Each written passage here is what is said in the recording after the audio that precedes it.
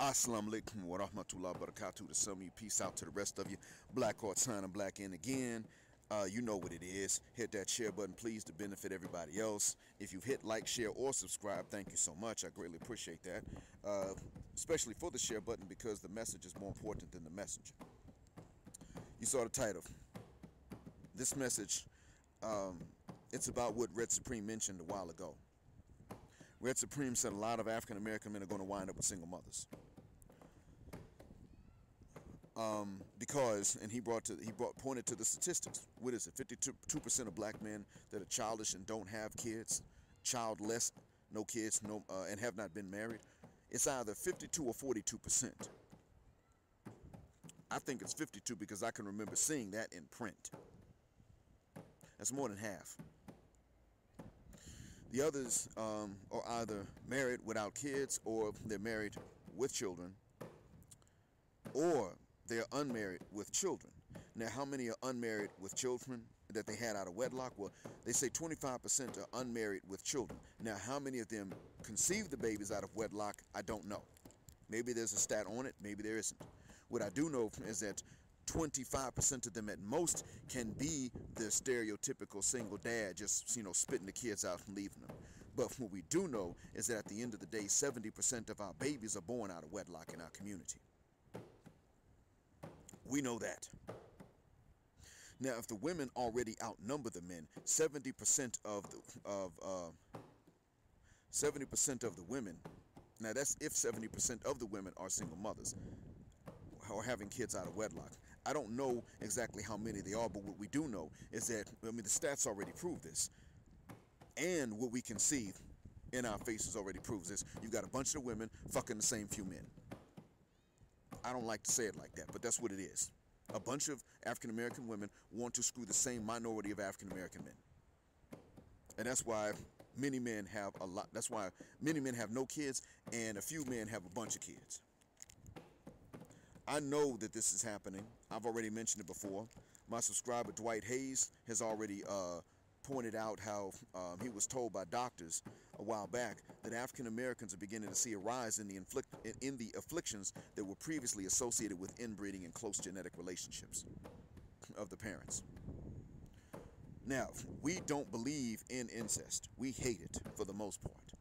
So if we hate it, but we're seeing a rise in this means that there are a few of us that are doing the incest knowingly, because they're just a few sick people everywhere, but there are many more of us doing it unknowingly. Now, why are they doing it unknowingly? Because these women want the same few men. That's why. So, what has happened is that many of our women have decided that only a few men even have the right to have their own kids. But all men have the right to raise and take responsibility for children. Do you see how unfair that is? Red Supreme pointed out how, because there are many more black men with no children than there are black women with no children, many men will be stepfathers even before they become fathers. That is true that there will be those cases. However, what's going to happen is this. Really, a lot of brothers are going to say, if I can get with other women, I'm going to do it. Now, what I'm going to say to that is, brother, if you're going to get with other women, unfortunately, now I can't stop you. I can't say don't do it.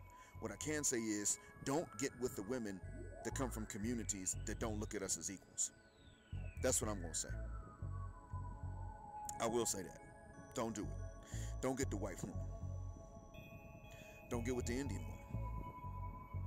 Don't get with the non-black Arab woman. Just don't do it.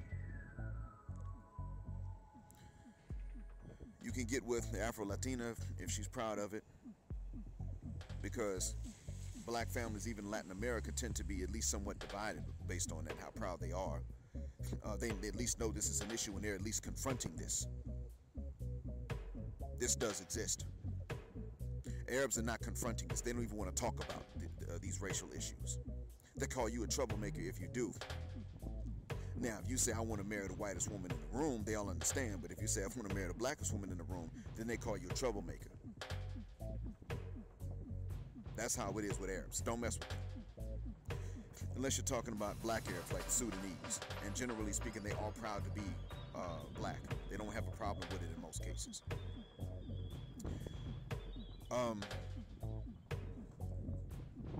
can give it a shot in Southeast Asia. That's okay. That's fine. Go ahead. In a few parts, maybe they may have something against brothers, but for the most part, not only do they not have something against brothers, but also their families don't disown them. That's the other thing.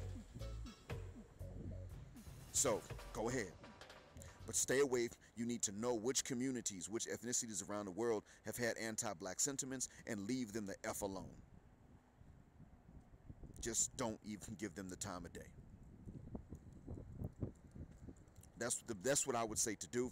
But if you do that, then you know what you have. Then at that point, you've got ways that you can avoid you being stuck with the option of being a stepfather or being with nobody at all. Because brothers, I'm gonna tell you, I can sit up here and say, look, well, make sure you have your own kids before you try to get with these women. But one, I'm not allowed to tell you to fornicate. Secondly, I can't, even if I told you to do it, that doesn't mean you can just go out there and pick someone and then have babies with them. That's not the way that works. So, what I'm going to say is that, yeah, you know, brothers, see, what Red Supreme said is the reason that you have to get passports. And to get passports, you're going to have to make sure you live your life in such a way that you don't do anything that would jeopardize it. Don't have no babies. Don't fall behind on child support. Don't get any felonies if you can help it. Now, in order to help you with that one, because you can be a black man, be innocent, and get a felony, what you got to do is don't hang around people that get felonies. Don't go nowhere with them. If you are related to them and you hang out with them either at their house or at yours or someplace where they ain't gonna do the stuff. Other than that, you just gotta avoid it. You gotta avoid people to get felonies to avoid being given a felony later on. Just don't do it. Just consider this system as a trap that was made just for you. And then when you get older, you get a skill. You stack up some bread as much as you can. You get a passport. You travel, take a few vacations, learn about different areas. Then you pick a place to which you like to spend more time. Stack more bread, and then go there permanently if you can. Plot your course. You got to start it now. Because at this point, what's going on is that some of the guys you know that are getting all the draws, they're also going to have all the babies. Somebody's going to hit them with a child support case. They're going to fall behind. They ain't gonna be able to get passports. You will wind up with more options than they do later on. Because Red Supreme is right about one thing. If you don't want to be a stepfather before you're a father, you ain't got many options with black women. You ain't got a whole lot with white women, because white women know what level they're at. And when they're at them top levels, even if they like you blood, they ain't gonna get with you necessarily. I mean, you ain't gonna get that trust fund, attractive white woman to settle down with you and share that wealth with you. The reason is because if she wants to, her family will write her out the will. That's just not gonna happen. They're a society that are built on making sure that your black behind does not get the same money they do and the same resources. It's built on that, and they're not gonna change that. And if one of them is going to deviate in such a way that would allow that, they're going to cut them off. They're going to be cut off. The same thing has happened with the Muslim community in the United States and Canada. A lot of them were like, well, you know, now that Islam is popular, we're going to go ahead and start trying to preach it more to, you know, the Americans and the Canadians. What they meant was the white Americans and the white Canadians. They couldn't wait for them to accept Islam. They didn't understand that that was not going to make Islam the same as Christianity in these countries. It was not going to happen like that. How did they know? What happened? Well, there were some white folks that came in and accepted Islam. Now, they were still vastly outnumbered by black folks and Latin Americans that accepted it. But when they came in, their people disowned them. Usually, they weren't that rich to begin with. And when they came in, whatever they were going to get now was taken away from them. If they had an inheritance, they were written out the will. Islamically, they can't inherit from a non-Muslim anyway, but that wasn't the issue at this point. They weren't going to have to tell the parents, please write the will differently and put me out. No, the parents were just like, oh, you're Muslim. Okay, you're out of the will. That's it. You're not getting anything. Because we'll be damned if we're going to pass away and all our money goes to you so that you can go and fund some terrorists. That's how they are. And even if they knew that it wasn't about no terrorism and that was just some stereotype, they still were just like, we're not going to have you funding a massage and have them singing that stuff in the morning early, waking people up for prayer. We ain't going to have none of that. This is Canada. This is America. But What it really came down to was that they were not going to fund something that inherently could not allow white supremacy, even if its adherents or its claimants were blinded by it. That's the truth of the matter. That's what it came down to. So if you think that you're going to simply jump ship because of this and just go white, that ain't the way that works. Same with just going Arab, or just going Indian or Pakistani, and it's not going to happen. Bangladesh is a different story. Why? Well, because the Bengalis don't have the arrogance. But see, because they don't have that arrogance, Indians and Pakistanis, especially Pakistanis, tend to look down on them too. That's why. So you got to know who has what kind of relationship with black folks. And that's another thing I'm going to tell you. You might sit up and say, yeah, well, I'm FBA, I'm ADOS. Brother, when you step out of the States, you need to understand this right off the bat. If somebody has a problem with Africans in general, not because of a specific cultural reason, but if they have a problem with Africans in general, you don't want that person either. You being American is not going to make you different in their eyes for very long. You're black. If they got a problem with Africans in general, eventually some Africans are going to come to you mistaking you for one of them, and they're going to have issues with you then. Now, if they got a problem specifically with Nigerians because of what was done to them, you could say to them, yeah, well, the thing is that Nigeria is a bunch of different regions and a bunch of different cultures in one country. So you have to understand that unfortunately the majority of them come from one city, and that's who you're meeting, but it's really not like that. But the point I'm making is that you have to be very, very careful, and you have to spend time with people of other cultures just really to learn how people of other cultures perceive each other so you can avoid the same mistakes. But if you're going to go there, of course, you got to start plotting it when you're young, like 13. You got to know this. So brothers, when you're hearing this, you need to go and tell these young brothers, if you want to escape this nigger matrix that white folks and certain unknowing or very willing sisters have cooperated to help them with, you're going to have to start plotting that course now at a young age. Let them know. Tell them. Because things changed. Make them understand that. Young brothers, brothers, those of you who are listening, tell these young cats this.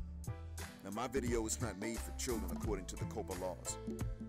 But you know which ones in your relatives, in your family, are mature enough to handle this. You're aware of that. And so you can tell the ones who you know are mature enough to handle it. They got to plot this course now. They may not know what career they want, but they need to know that they need to get a career that will allow them to go elsewhere now, so that they can do something and earn some money elsewhere later on. Stack that bread and avoid debt. That's what. Because in all honesty, the way things are going now, everything is built for one thing, and that is to make sure that the most intelligent black man gets stuck. That's what it comes down to. Stuck in the system.